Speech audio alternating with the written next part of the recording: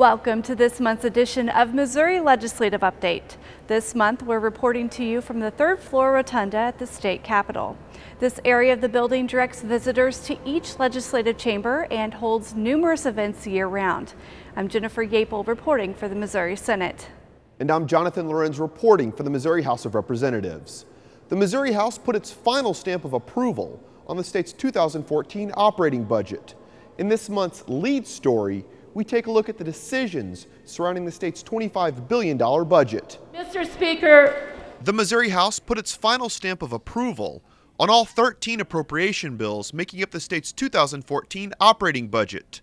The $25 billion budget includes the largest level of funding for elementary and secondary education in the history of the state. More than $25 million worth of new funding for the state's four-year universities, an across-the-board $500 pay raise for every state employee, and more. In response to the current Department of Revenue scandal, lawmakers only funded the department's budget for 8 months. If the department complies with the General Assembly's request for more information regarding the current CCW scandal, lawmakers will restore the department's budget. We have to expect that the governor is going to assume what we have told him to assume, which is that we only have 8 months worth of money in the budget. We have to be prepared to spend those 8 months worth of dollars over the 12-month cycle of the budget. If the governor decides to do that, it is his decision. And his threat yesterday is disgusting, it's dishonest, and it's deplorable. It's an insult to the intelligence of all Missourians. That department is fully funded for long enough that we can come back next year and do a supplemental. The 2014 budget also includes an additional $8.9 million for the Department of Mental Health. Taxes do not grow on trees in sum and substance. These are taxes. Taxes come from businesses and job creators. They do not come from government. So it's up to us to be proper stewards of the taxpayer money of the state. And I think in this nearly $25 billion budget, we have effectively done that. Following debate, lawmakers sent all 13 of the appropriation bills to the governor's desk for his approval. Senators gave their final approval to the state spending plan for fiscal year 2014 one day before the constitutional deadline to deliver the budget to the governor. Lawmakers in the Senate focused much of their discussion on funding for Missouri's K-12 and higher education institutions, as well as what some senators called missed opportunities regarding Medicaid expansion. I move the Conference Committee report on House Bill 2 be taken up for adoption. Funding for education dominated budget talks this session. In total, more than $5.5 billion went to elementary and secondary education in Missouri for the next fiscal year. That's 22.19 cents out of every tax dollar allocated to K-12 education. We were able to hold the $65 million increase in K-12 for the highest amount of money K-12 has ever received. So I was very glad we were able to work on that. And then just several other things that ended up being compromise positions. Such compromise positions were also found in funding for higher education institutions in the Show Me state. Funding included more than $1.2 billion, or 4.88 cents out of every tax dollar for public colleges and universities in Missouri. The largest portion of the state's budget goes to social services, which received more than $8.5 billion for fiscal year 2014. This represents 34.47 cents of every tax dollar collected. During debate, some lawmakers expressed their disappointment for not expanding Medicaid for many citizens in Missouri. Clearly, Medicaid expansion would have benefited hundreds of thousands of working families in Missouri that don't have health insurance. Not only that, it clearly would have brought thousands of jobs to our state as we talk about economic development and moving our state forward. I feel we have a moral and an economic responsibility to the people of this state. When we have opportunity to be able to provide health care to folks and create additional jobs, that we begin moving on some of those opportunities to make life better for those who are here in Missouri. Despite lawmakers' differences, they all agree that crafting the state's spending plan for each fiscal year is a difficult task that takes much preparation and cooperation, described by Senator Schaefer before closing on the final budget bill in the Senate. It is never easy to build a budget, a $25 billion budget, being built it's like building the Empire State Building with a Jenga game. all those little pieces. And I understand some people have some of those pieces that they're more concerned about than others, but the committee has to watch out for all the pieces, and all the pieces have to hold together. The 2014 fiscal year operating budget runs from July 1st to June 30th next year, and all 13 bills that make up the state's spending plan still await the governor's signature as of this taping. The General Assembly also gave its approval to 3 supplemental appropriations bills relating to state capital improvements and the maintenance of state office buildings. Senate Communications correspondent Brad Bayshore has more on these bills. It is hard to imagine a Jefferson City without this building. The final passage of House Bills 17, 18, and 19 took place the same week lawmakers and citizens celebrated the 100-year anniversary of the state capitol's groundbreaking, held on May 6, 1913. The supplemental bills will allocate money for improvement projects at the state capitol, a building that is known as one of Missouri's most famous and visited landmarks. Senate Appropriations Chairman Senator Kurt Schaefer of Columbia handled the measures in the Senate and explains how much extra general revenue will be used at the capitol and to possibly build a new office building for the Missouri Department of Transportation. On some of the additional general revenue that we know that we're going to end up with, we've come to an agreement with the House and the governor on 4 items for that. That's what's in the sub, and that would be the $38 million for the construction of a new MoDOT building, also $50 million in repairs for maintenance, tuck pointing and windows for the Capitol. During debate, Senator Paul Lavoda of Independence inquired about how extra general revenue estimates within the bill were crafted and how pending legislation at the time relating to tax reform could affect the supplemental budget request.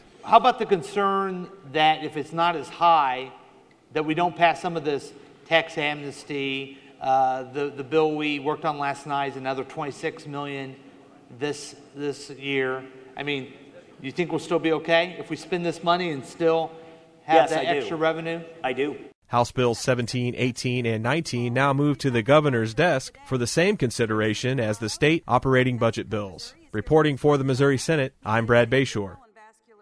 Members of the Missouri House approved a proposal aiming to protect the Second Amendment rights of all Missourians. Supporters claim they are protecting Missourians' gun rights from the federal government, while opponents believe they are doing more harm than good. I hate to see us. The Missouri House put its final stamp of approval on a proposal aiming to protect the gun rights of all Missourians. House Bill 436 creates the Second Amendment Preservation Act. The proposal makes all federal gun laws intended to infringe upon Missourians' Second Amendment rights null and void. It also creates a Class A misdemeanor crime for any federal government employee who enforces any federal law which infringes upon someone's Second Amendment rights in the state. The best authority, the closest authority, and the enumerated authority to regulate guns in the state of Missouri rests within the law enforcement officers within the state of Missouri. In addition, the proposal includes language allowing school districts to arm teachers. It also lowers the age eligible to receive a concealed carry endorsement from 21 years to 19 years.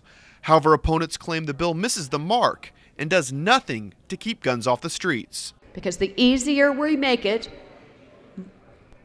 to purchase a weapon, whether it be legal, illegal, this bill is going to do it. And yet we're turning our back, and the kids in your district,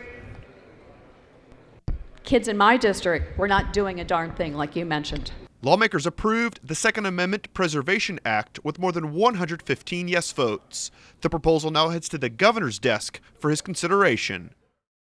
The General Assembly approved another measure relating to firearms. Senate Bill 75, among other provisions, aims to teach children about gun safety and addresses how to prepare for dangerous or armed intruders in schools. Senate Communications correspondent Brad Bayshore explains.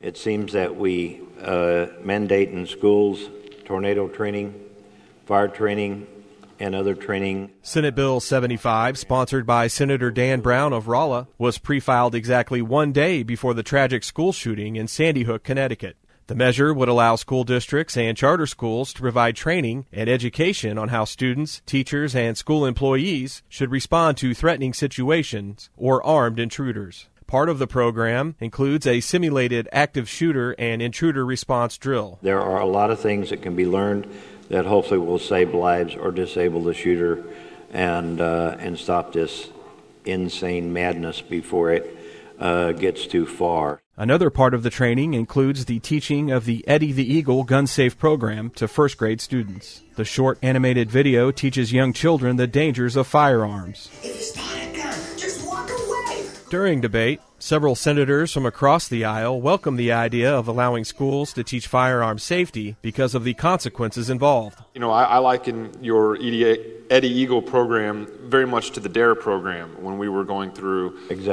elementary school, and they said, you know, here's the effects of drugs. This is what it looks like. You know, don't do them because it has irreparable consequences for your life. Whether you're a gun owner or not a gun owner, this is the type of stuff you should be teaching your kids, and it's a shame that we have to create a cartoon to have parents or adults teach our kids this very basic stuff. Right. Some senators also question the need to spend valuable class time and teacher resources on training that does not directly affect traditional education. How are you going to distribute adequate educational practices in mathematics and science? Those are the considerations that we have as school board members. And when you add on the length of annual continuing training for 4 hours, that takes away from student education. We have too many of our children that needs help in the areas of math and science who are below proficiency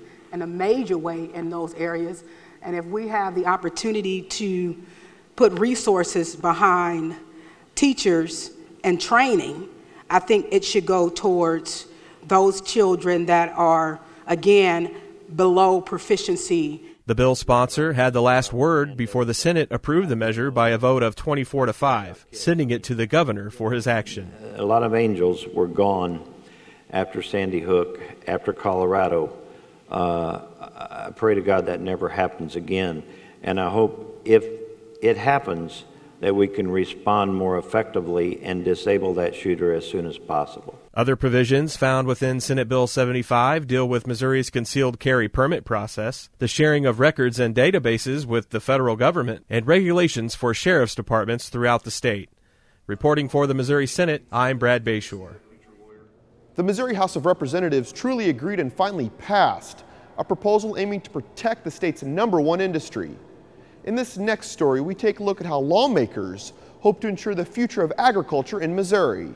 You know, I can't believe I'm saying this, but Members of the Missouri House put the final touches on a proposal aiming to protect agriculture in Missouri. House Joint Resolution 11 proposes a constitutional amendment affirming one's right to farm in Missouri. The proposal also includes language protecting the rights of farmers and ranchers to engage in modern farming and ranching practices. It's about the family farm. It's about preserving for generations what we've grown to love in Missouri. The proposal made several trips back and forth between the House and Senate as lawmakers on both sides of the building worked to develop a compromise on the issue. Earlier versions of the constitutional amendment placed restrictions on the abilities of local governments to pass laws affecting farmers. And we're left with a piece of legislation that guarantees the right to farm, but yet still has a reference to the constitutional authority of those dedicated and allocated political subdivisions to be able to exercise their right to their own ordinance. Lawmakers approved the proposed change to the state's constitution with more than 130 yes votes. The right to farm language now heads to the voters for approval. Up next on Missouri, legislative update. One of the state's top newsmakers sits down with one of the lawmakers in charge of the state's pocketbook. That's after the break on Missouri, legislative update. When some people struggle with their mortgage payments, they become frozen, petrified. Not knowing what to do, they do nothing. But the people who take action are far more likely to get the most positive outcome. Making home affordable is a free government program. Call now to talk one-on-one with a housing expert about the options that are right for you. Real help, real answers, right now. Welcome to our Capital Dialogue segment. We have with us on our program today Rick Stream, who is the House Budget Chairman. He's from Kirkwood. In his first year as chairman of the House Budget Committee, but he's been on the Budget Committee all his legislative career pretty much, and we're glad to have him with us today because the budget now has been sent to the governor, and you've done it before the deadline, and it's about $25 billion. It's significant that you and I are sitting in a room where they used to hold Appropriations Committee hearings many years ago, and we're sitting about where they used to have the table for the committee. So we're kind of visiting old times when we've talked from the House lounge today. Your committee gets the first real look at the budget before it goes over to the Senate, and you get the first big take or the first big cuts or the first big expansions of it. Let's walk through that process a little bit. You come in December, you have a few things that you can start work on, but the governor presents a budget in January. Then you start to dig in. How do you go about that when you've got a $25 billion package in front of you? Sure. We first of all start in late November, December with the consensus revenue estimate, which is the guideline by which the state will spend its money for the next fiscal year, the year that we're doing the budget for. So the Senate does an estimate, the House does an estimate, and the governor's office does an estimate. And these are estimates using data from economists, and we determine then what our consensus revenue estimate will be for the fiscal year that we're doing the budget for, which in this case is fiscal year 14. So that's the first step. That directs all three groups as to what kind of a budget they're going to submit, how much money is going to be in the budget. So as you pointed out, the governor submits his budget in the state of the state. This year it was the end of January. And he gives both the House and the Senate his budget in budget books at that point. Now, prior to that, our appropriations committees could have been doing some work on last year's budget to see where the money was actually allocated and to do oversight. But with an election last November, we had all new committees for the most part, a lot of new people on those committees. So we really start the process in January with those committees. Well, once the governor gives us his budget, then we begin to work on it immediately. In the House, we have 6 appropriations committees that feed into the full budget committee. The appropriations committees, starting in early January, start to call into departments and get testimony from witnesses in the departments about where they're spending their money. And that's the beginning of the oversight process for our appropriations committees. Once we get the governor's budget, then we can actually see what he has in his budget and determine if we want to make some changes to it. My direction this year to the appropriations chairs was to look at every aspect of the budget bills that they had in front of them to determine if there was anywhere that we could save money, number one, and provide better services to the people of Missouri. That was the purpose of their committee meetings, was to look into that. And they did a really good job of it this year, I think. So the House has to get the budget to the Senate by the end of March. So between the end of January this year and the end of March, we had to have the whole process done. So it was a pretty fast track this year. Again, we had a lot of meetings. The Budget Committee began to meet as soon as the appropriations committees were into full swing. And we put together a budget that I think is very responsible. It's balanced again. It puts the priorities of Missourians first. When we got through in the House, we sent it over to the Senate. But I think the process in the House was very good. We were able to save a lot of money and use that money toward funding some priorities that had not been funded in a while. Like we put a lot of emphasis on mental health this year because of situations around the country, and plus the fact that it had been kind of neglected the last few years, certainly. So we added money for mental health services in several different areas. Significant dollars went into mental health. We added a lot of money to K-12 education, $66 million. It's the largest amount we've ever funded the foundation formula. We added $25 million to higher education. We added money for Bright Flight scholarships, Access Missouri scholarships. We added money for urban teaching programs in the school districts that are really struggling right now. We added a lot of money for tourism, not as much as they wanted, of course. We funded a new medical facility or program at MU with a corresponding program down in Springfield. Again, a lot of additional money was put into the budget in areas that we thought would have the most positive impact on the lives of Missourians. Is our budget back to the level it was before the recession? It's close now. And the way I determine that is we're collecting about $8 billion in general revenue. The second year I was in the legislature, and that drops considerably when the economy tanked, because the general revenue is money that's collected in taxes from Missourians. It's income tax, that's the biggest one, sales tax, capital gains tax, corporate tax, use tax. And so I tell people taxes don't fund our government, prosperity does. If people are working, then they're paying all of these taxes, and businesses are too. So we're back to right around $8 billion, but I think we're still below slightly, but we're getting closer. But there's been an increase in federal dollars, and there's been a slight increase in what I call the other funds too. One of the things I like to talk to appropriations or budget chairman about in the House and Senate at the end of the process is, as I watch hearings well at the beginning of the process, and I see not only agencies and bureaus and organizations come in, I see individuals come in saying they need money for this, or this program should have money. But you know that you never have enough. How difficult is it to be hard-hearted enough to tell these people, sorry, no? Did you have to steel yourself to that at all? Well, yes. It's like dealing with your children. They'd like to have a lot of money too, and you just have to say no. And I was on a school board for 12 years in Kirkwood, and we had faced the same problem there too, where we told the administration, if you want this new program, you're going to have to tell us where to cut one of the other ones. And every one of these programs that is not funded up to the level that folks wanted to, or if you have to make a cut, we certainly had to make cuts during the recession. Those are difficult to do because they affect people's lives.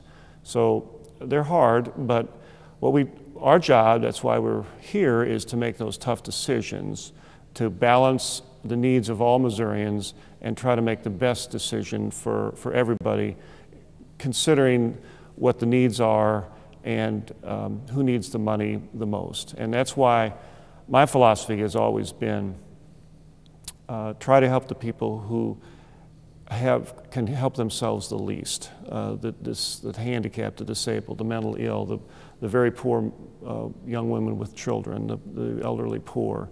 Those folks have the most difficult time helping themselves. That's where our first focus should be, I think, personally. That's just my personal opinion, as opposed to some of the other programs where folks are able to go out and work and make ends meet.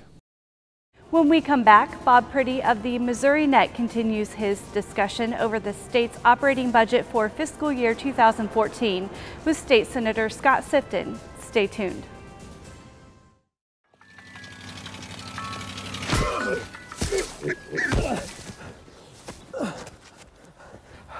So, same time next week? Well, of course.